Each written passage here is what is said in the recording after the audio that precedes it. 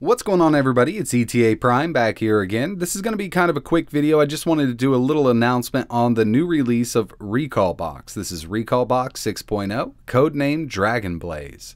As of making this video, Recalbox 6.0 has been out for about a week and a half, and I've been testing it on my Raspberry Pi 3B Plus and my PC. I got a 64-bit PC running Recalbox x86. I will leave a link to their website. This is available for the Raspberry Pi 1, the Raspberry Pi 0, Raspberry Pi 2, the 3, the 3B Plus, 64 or 32-bit PCs, Odroid XU4, Odroid C2.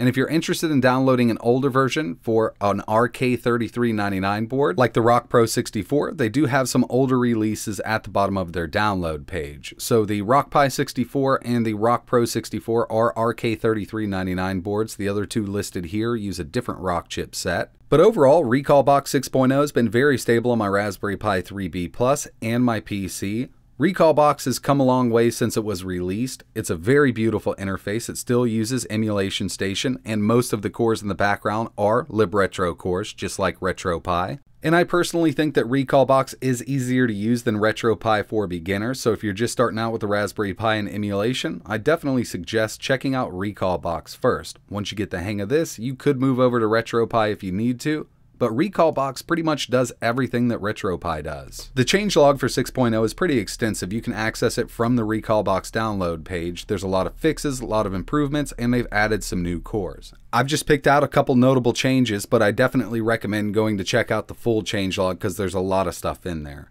First things first, and this is very important to a lot of people, the built-in screen scraper has been disabled. It needs to be rewritten. If you've messed around with Recalbox or RetroPie in the recent months, you know that the built-in screen scraper just hasn't been working.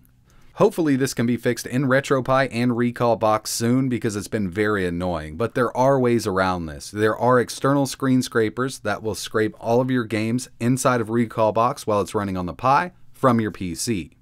My personal recommendation on this is hold on to all of your artwork and XML files so you can just put them right in here. You'll have a box art folder full of box art, and you'll also have a games list XML from previous builds that you were able to scrape with. That's what I do. I have a separate hard drive with all of my artwork and games list XML, so I never have to scrape again.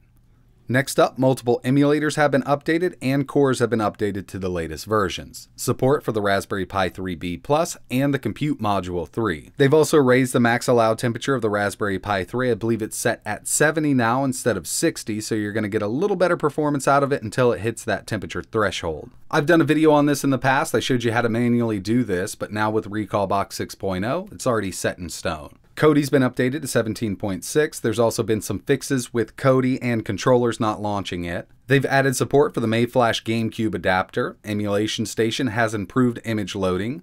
They've added 7-zip file support for many of the libretro or RetroArch cores, and this is something I've been waiting for a long time. Usually I had to unzip them or turn them into RARs, but now they do have support for 7-zip files when you're using them with RetroArch or libretro cores, whatever you want to call them. And finally, the Pokemon Mini libretro core has been added, so we have Pokemon Mini support. Now there's not a lot of great games for Pokemon Mini, but it's really awesome to have in your collection. Like I mentioned, I just picked a few out of the changelog. There's way too many to go through in this video, so definitely give it a look. Alright, so while I'm here, I already have this installed on my Raspberry Pi 3B Plus. I just want to show you some of the features that are built into Recalbox that aren't in the latest version of RetroPie, at least not right now, but they might be added later on down the road. One of my favorites here is changing the region. So I have Mega Drive listed. I'm from the United States. This was known as the Sega Genesis in the States. I want this to say Genesis. This will also work with PC Engine or TurboGrafx 16. Press start on your controller, scroll down to UI settings. We're going to go all the way down here to theme configuration, and we're going to change it from Europe to US. You can also change it to Japan if you want.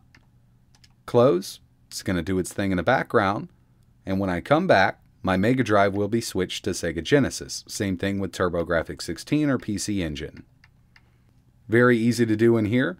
You don't have to go into the terminal or anything like that. It's already pre-baked into Recalbox. Next up, Recalbox has easy overclocking built in. I'm on the Raspberry Pi 3B Plus. I'm just going to press start on my controller, advanced settings, overclock. I'm sitting at the stock speed, 1.4 gigahertz. We can go to high, 1425, 1450 for turbo, or extreme at 1500 megahertz. Now you could also do this manually if you want to get a little more, like 1550 if your Pi will handle it. But it's right here in the menu for extreme 1.5 gigahertz. I'm going to make sure that's chosen. Click close. It's going to have to reboot.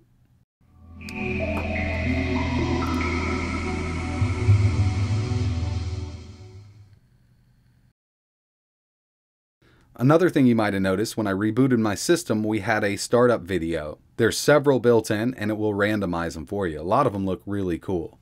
So that was region switching and overclocking. I'm now running at 1.5 gigahertz on my Raspberry Pi 3B Plus. There's also built-in front-end music. Now you can switch this out if you want to. I have mine turned off. You can turn it on. Very easy to use. I just want to show you two more little features built into Recalbox before I get out of here. Easy external drive use. So you can use a USB drive or an external hard drive. Just press start on your controller, system settings, storage device.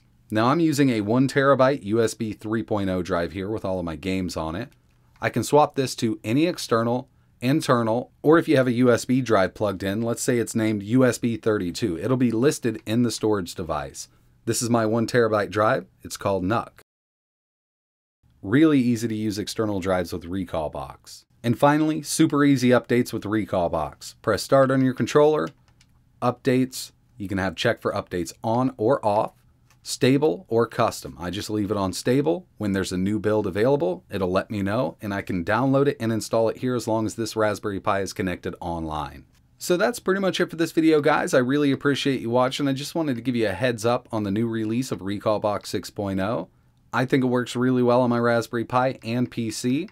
And we also have that new Pokemon Mini support. Just go down here. Like I said, the screen scraper isn't working and I didn't have anything ready for this. These Pokemon mini games aren't going to appeal to everybody, but it's pretty awesome to have them in your collection. And now that Recalbox natively supports them, why not add them? They don't take up much space at all.